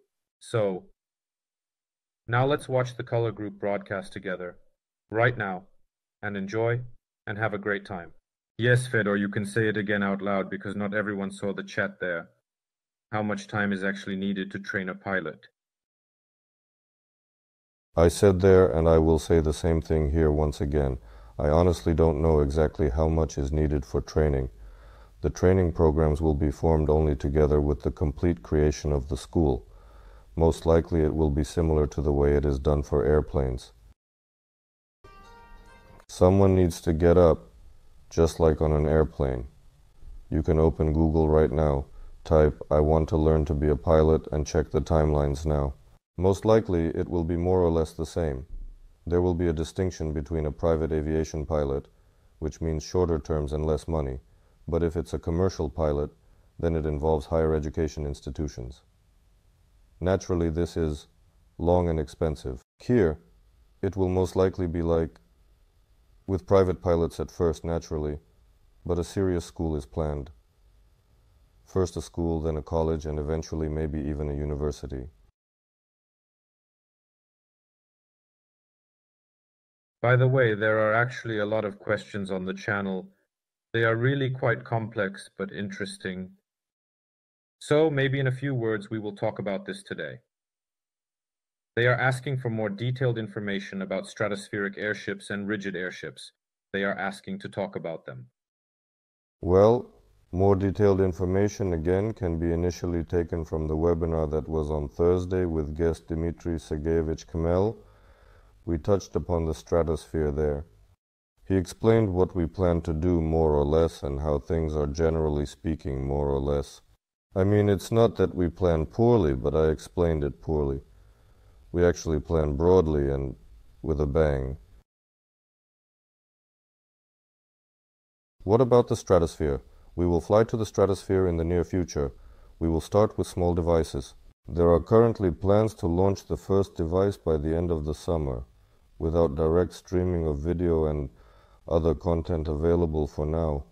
This task is definitely solvable and not difficult, and we will be launching such devices before the new year. Now, the stratosphere can generally be accessed with a small latex balloon, which is essentially a toy that simply ascends to a certain height, performs the task of lifting a camera that captures some footage, then bursts at altitude and falls back down with a GPS beacon so it can be found. This takes 4 to 5 hours. It is really just a toy. It is really just a toy. Our company already has the technology to control its altitude for up to a week, move and change winds first to the right, then to the left in a controlled manner, meaning controlled flight. We can achieve this very soon for a duration of approximately a week in both directions. By New Year, the same thing, only longer. Already flying to the North or South Pole with a direct streaming video signal. And these are just initial plans. They are indeed simply to demonstrate that we are not amateurs. Yes, and our engineers are great and we can implement all of this quickly. That's one thing, just to announce ourselves, so to speak. 2. This is a very interesting proposal for commerce. When we can controllably change airflows, hover over a certain point, and for example conduct some monitoring, relay transmissions and so on. This is already serious commerce, and by this new year we can definitely launch such a demonstrator into the air, and we will absolutely launch it. So, what I was saying there about commerce, about airships, it was about airships. Ultimately, with stratospheric devices, all of this will lead to large stratospheric platforms that will practically replace satellites. Yes, and it might even perform certain tasks better than a satellite, and not just might, but definitely. For example, remote sensing of the Earth from satellites is practically impossible with the same resolution quality that can be achieved from the stratosphere with these devices. But there's the weight issue. We'll start with small ones and move on to larger ones. Well, about the rigid airships, I don't know what the question is.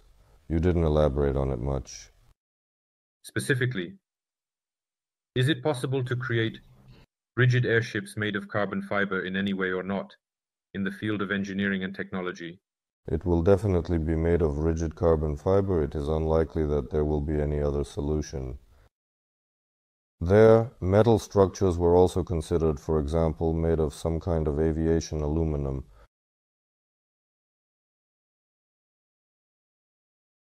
Sergey Brin makes it from carbon fiber and titanium. It has titanium brackets and carbon fiber tubes, indeed, actually. It's not quite that. Most likely it will be. Yes, it can be made of carbon fiber. It will be made of carbon fiber. It doesn't necessarily have to be only made of it, but as part of something.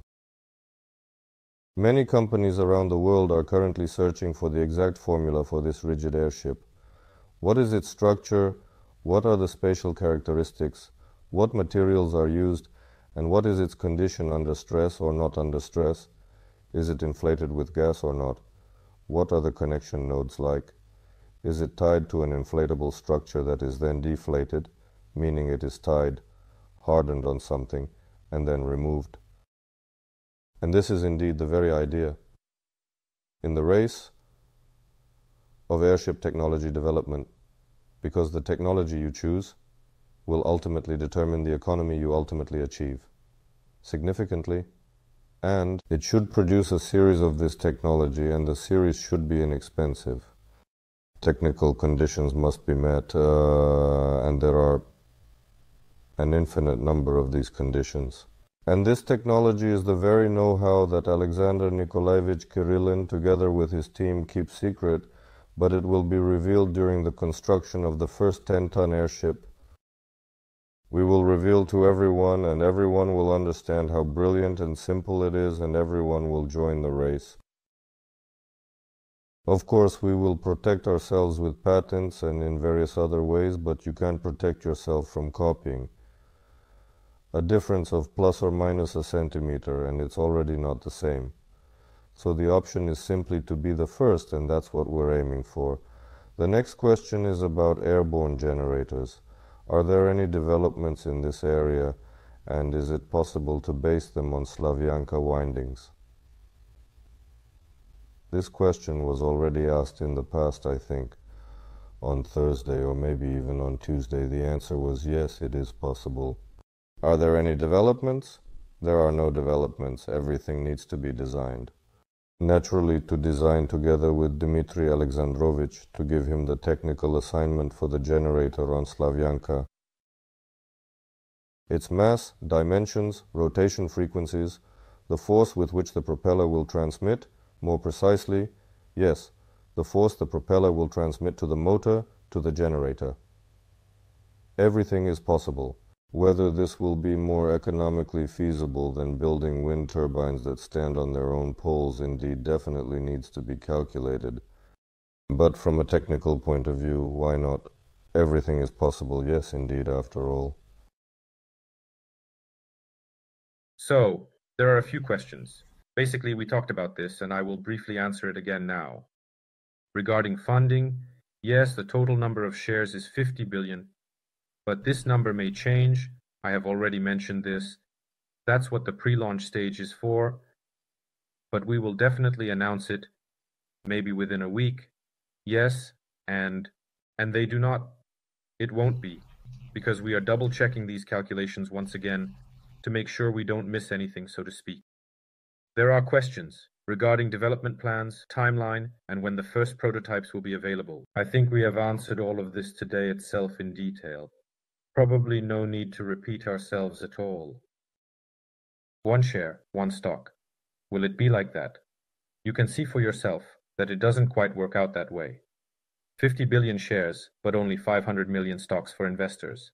This results in a conversion rate, but at least it's clear and transparent.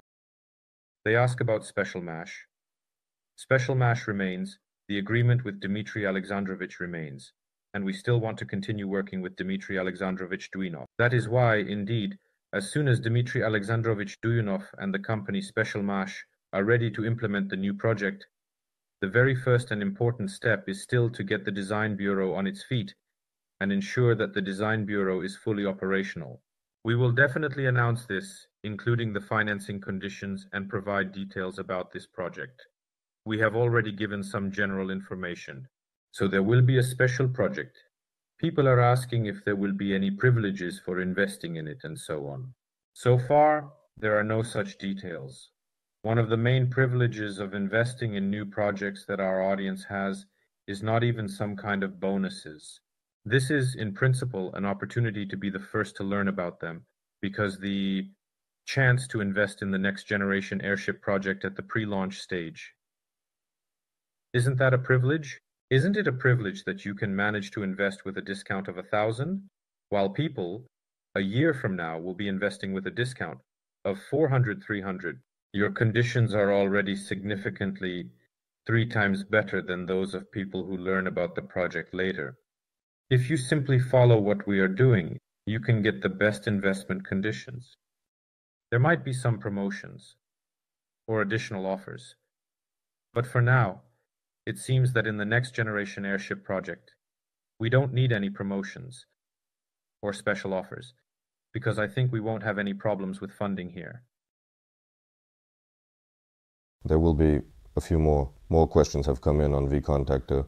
Yes, all the questions are finished here so we can take a look. Who will cover the cost of training airship pilots? Well, indeed. Naturally, pilots needed by the company will be trained at the company's expense and at no cost to them. Pilots who want to train independently, the school will also operate on a commercial basis, for example. So, how does the school make money? If a person expresses a desire to learn, they naturally pay for it. Profit comes in. Dividends flow.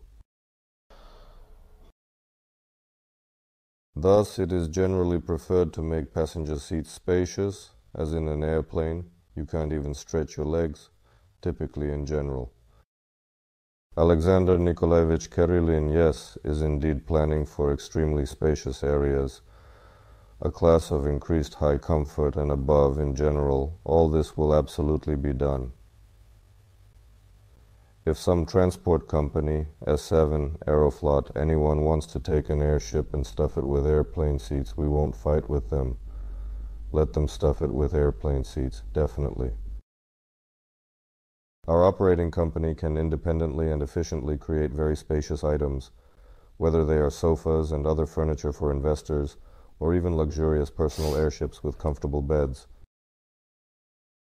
In general, the market will decide everything. In any case, reality and actuality will decide everything. The plan in general is spacious. I don't want it to be like on an airplane. I don't want it to be like on a bus. All of this is done, understandably, for the sake of economy, efficiency, and so on. But it's time to move from economy to comfort, so that people enjoy it and not like you sit down and start swearing. Right now, everyone really thinks of moving from point A to point B as a real hassle. You think, damn, should I take the train or the electric train to this airport? At the airport, you have all those customs hassles. Then you get on the plane, it's cramped, you fly somewhere. Usually you get tired from the journey. Here, the concept will be that you relax while traveling. I personally like traveling by train, in a compartment, because I can walk around there. I have a separate place where I can lie down, there's a table to eat at, and I can move around with stops. Yes, it takes a long time.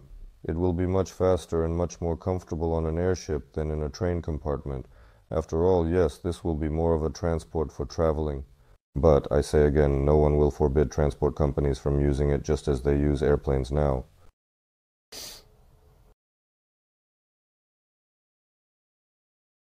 What is the maximum possible altitude that an airship can presumably reach? Presumably the maximum possible altitude is still the stratosphere. 25 kilometers can be confidently stated, and in fact it is possible to go even higher. The question is about the configuration of the airship. Currently, on our aerostatics website, the ceiling is set at 2.5 kilometers. And this ceiling is set not because of technical capability, but because from an economic point of view, it is initially easier to create a gondola for people. That is not airtight. This is an important consideration. So when you ascend to 2,500, your gondolas are lightweight, you can breathe the air easily, and so on. When you ascend a bit higher, according to all standards and basic biology, you need to ensure the gondola is sealed, and you need to supply it with special pressure. There is a certain level below which the pressure in the cabin should not fall, and you must supply oxygen. All of this complicates both the development of production and the certification, licensing, and so on, making the project more expensive, extending its timelines, theoretically. And in the future, naturally, we can ascend to the stratosphere, and we will ascend. Just don't tell Kirill yet, he yells, asking why you need this. We say, what do you mean if we go up to the stratosphere? Well, he says, no need, it's beautiful to fly close to the ground. Why are you going up there? I say, why not? Look down at the ground from above, can you imagine? Then, he says, you'll do it yourselves. Well, in general, we'll do it. Which one? Aha. Pasha. Someone noticed a mix-up with the discounts here.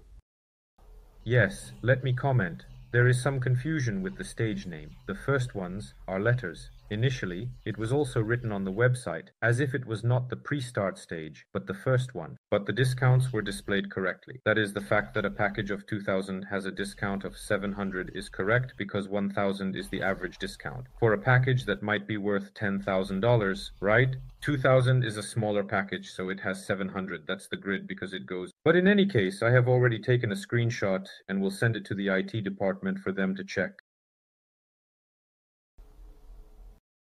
Well, right away, why the APC was not presented at the Army event, this is more of a question for the SOLARGROUP project, but I will comment, yes, the APC was presented last time. Thanks to this development, the necessary technologies were tested, the capabilities, with Slavyanka, were presented to potential clients and customers, and it can be said that the task of this APC was completed 100%. Coming back to the Army again, well, with what had already been shown, seemed to make no sense.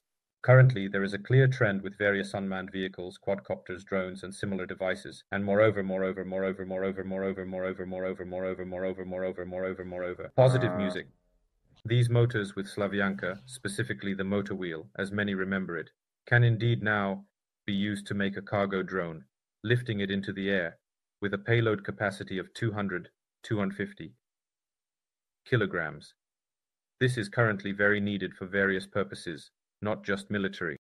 If we have indeed moved on to engines, for those who did not hear Dmitry Kmel's comments on Thursday, he came to the army, looked at the Volmazh station, and examined the engines for the Moth.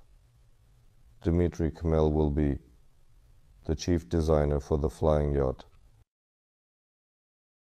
He said that he had spoken with specialists from OVL MASH and they agreed on further cooperation. He said that the engines from the Motelek might indeed be quite sufficient for the stabilizing engines for this yacht. In general, that's how it adds up very well. Regarding such questions, APCs and others, Dmitry Alexandrovich periodically holds expert sessions. It's better to write there. Well, yes. I hope it will happen. It's been a long time since we had them. By the way, we are also thinking about conducting webinars now. We said it would be Tuesday, Thursday, but we might change Thursday to avoid competing, so to speak, with expert time. Well, either we will spend the evening time there, so please also note that we might change the day or time. So, there were a few more questions. I don't know if you missed them or if it was intentional or unintentional.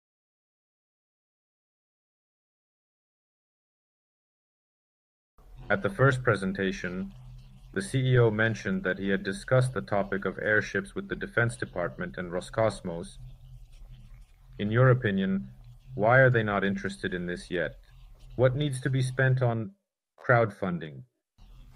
Well, in short, it's hard to finance when you're collecting money. Yes, they are very interested in this. There is a conclusion from the Scientific and Technical Council of the Ministry of Defense regarding airships, stating that they need them for performing constant tasks. Airships with a capacity of up to 300 tons and a payload of 30, we plan to start with 2, then 10, and only then such large ones as 30 and up to 300.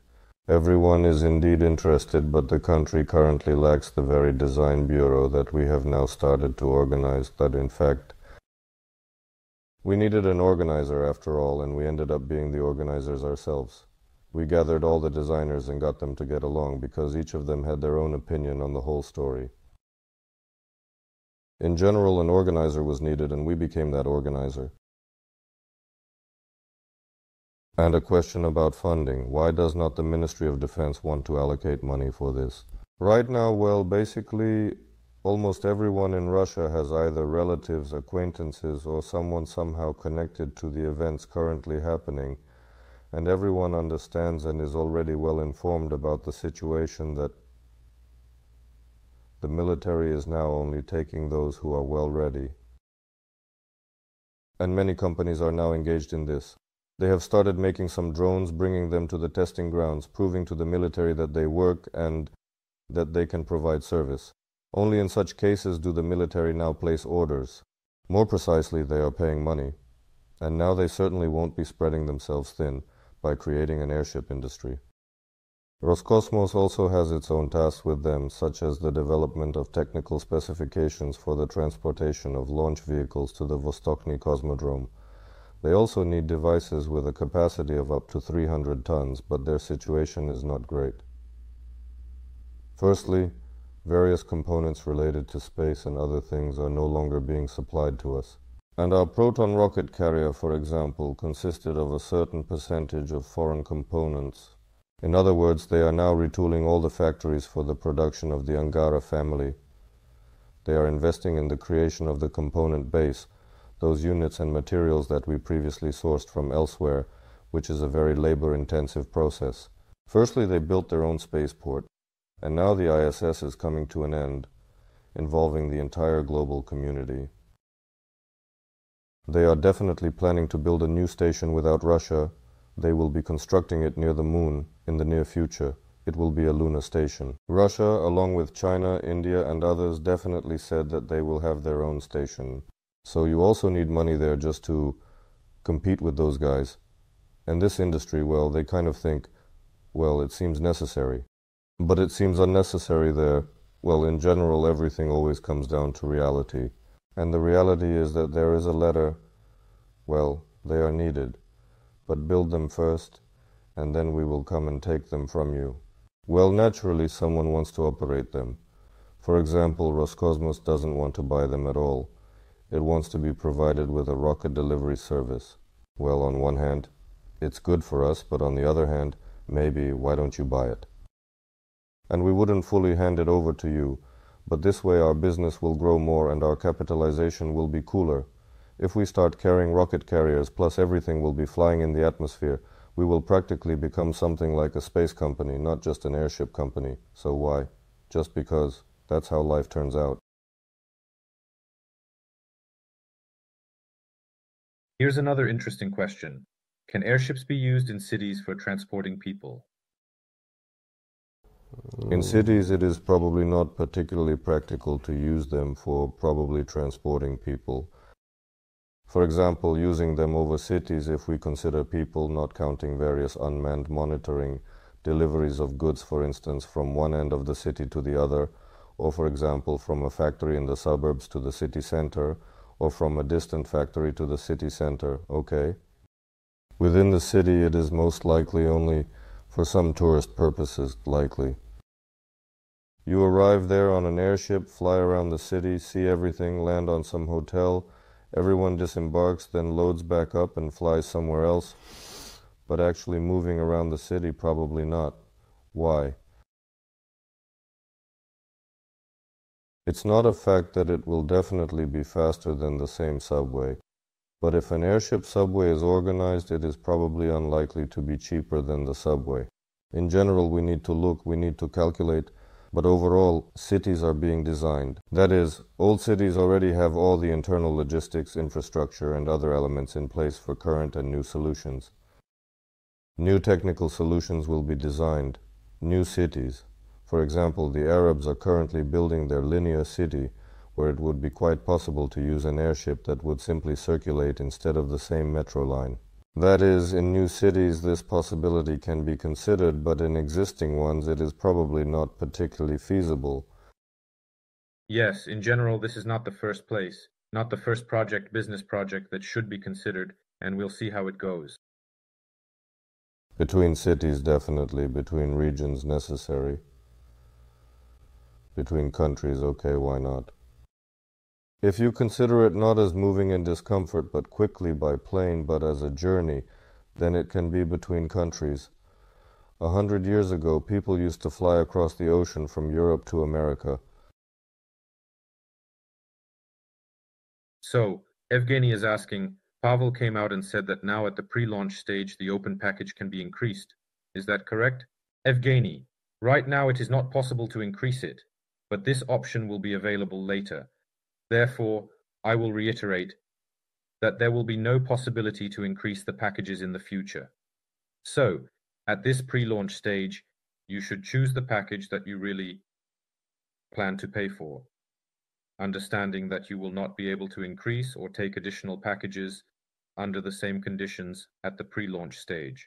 But since some of you have probably already taken a small package thinking that it will be increased in 6 months, we will open the opportunity within the pre-launch phase to increase your package now, so you don't have to take another one. While the pre-launch phase is active, you will be able to slightly increase your package, but once the first stage begins, from that moment on, you will not be able to increase the package you took during the pre-launch. Well, I think more questions will come up, but we've been on air for 2 hours now, so it's probably best to wrap up for today. There are indeed many questions. There was a comment. In short, perhaps you could just fit the webinars into 40 minutes. Good comment, I agree with it. But here is the most interesting question. Why did they start coming in only after an hour and a half? Well, as with the questions in general, yes. So for now, it is. Yes, it's generally good when the live broadcast lasts an hour. Yes. This is the time when a person can see all the information presented without unnecessary details. But we rarely manage to do that because we've been answering questions for already 40 or 50 minutes. Well, overall everything seems concise without unnecessary details, just the same questions about the stages and packages. You understand, we have to explain the same thing every time. Because for a person, today they found the project, today is their first day in the project. Every Tuesday is the first day in the project for us. So welcome. Thursdays are a bit different. Let's be more dynamic news, meetings with engineers. We will try to keep it within an hour. There. All right, that's it for today. Friends, once again, I ask you, please don't forget to like and share. Right now, just press a button and publish it on your vContact wall. I did it right away. It's very easy and useful for everyone. Right now. Also on YouTube. And don't forget to subscribe. Where you are watching now, that's vContakte. Subscribe so you don't miss our live broadcasts. We will always conduct them here. Well, that's all. So I guess that's it. Fyodor, do you want to add anything else? Well, there is news. I will share it on Thursday. So come on Thursday if you want to hear the news. Anyway, thank you all. Goodbye. Bye, everyone.